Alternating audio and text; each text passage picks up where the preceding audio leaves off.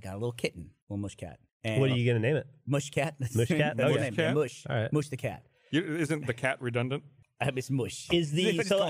the grieving period over for Joe, and now it's time to move on? It's an orange cat. He's an orange cat too. People are gonna think it's like I'm trying to replace Joe the cat. Joe the cat's like the third orange cat I own. I have a theory, and it's turned out to be true so far, with one glaring exception, and that is that orange male cats have the best personalities. The one exception being Garfield. No, fucking Shamus. Heathcliff? Your cat. Shamus. Oh, Shamus. Shamus was Gus's cat, and he was a fucking nightmare. He was not good. He would do that deep bite, like he would bite and like draw blood. I remember when I got him from the shelter, the one that used to be down here on Town Lake. I went down to the shelter. You know, they have all the cats like in cat prison. They're all like behind cages, and I was walking through, and the reason Shamus stood out was he was reaching his right front paw out like this.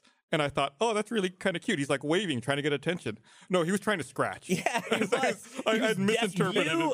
I don't remember why, but eventually you decided that you no longer had room in your life for I had Shamus. to move to a different place. So I took Shamus over. And do you remember when we brought Shamus home and Sarah, first wife again, went up to it and stuck her face in front of Shamus and said, "Aren't you so cute? You're so cute." And she'd known the cat. The cat had been a nightmare. Yeah. And you go, "Don't do that." And I go, "Don't do that." And she goes, "It's okay. He's happy here." And right when she said that, he grabbed her right here and went...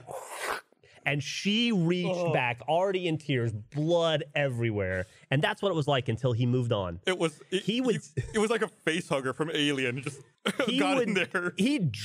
She had scars. It was bad. He would sit at the top. I don't know if you remember this, but he would sit at the top of the house on the roof where the roof crested, and he would sit there and he would just watch the neighborhood. And if he saw anything that he didn't like a dog that was 60 pounds bigger than him, he would run down the side of the house and take off after it. He would chase cars. Remember that? And one day he chased after something and he never came back. Well, he would chase after raccoons all the time. And I assume he's still on an adventure somewhere. He's still running. Yeah. To this day. He was the meanest, angriest animal.